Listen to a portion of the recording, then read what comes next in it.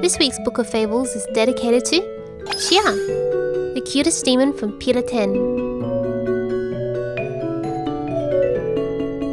We're going to jump straight to a pink blush to give our cheeks a rosy, flushed look. Then take a shimmery white highlighter to make our cheeks really pop.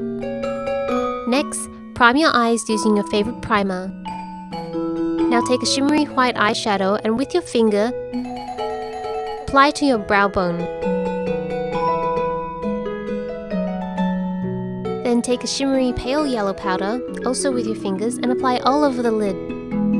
We're using our fingers so that the pigmentation will appear stronger. Now apply a white pencil liner to the inner corner of your eyes and blend out with your fingers. We're doing this so when we apply the white eyeshadow, it will appear more vibrant.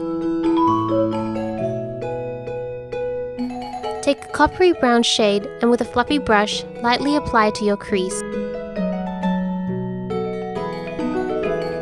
We're just trying to make our eyes appear slightly more deep set. We're going to be applying false lashes, so first I want to quickly line my upper lash line so there doesn't appear to be any gaps between my real lashes and the fake ones.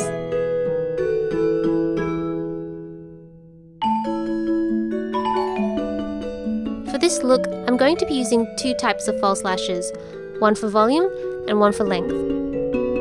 Apply the volumizing lashes first, and then the longer ones above them. Line your waterline and your lower lash line with a white liner. This should make your eyes appear even bigger. And set your brows with a clear gel. Taking a pink lipstick, coat your lip. Then take a pink gloss and apply all over the top of your lipstick. This helps soften the color and also gives your lips more shine. We're finished! But something isn't right. Are?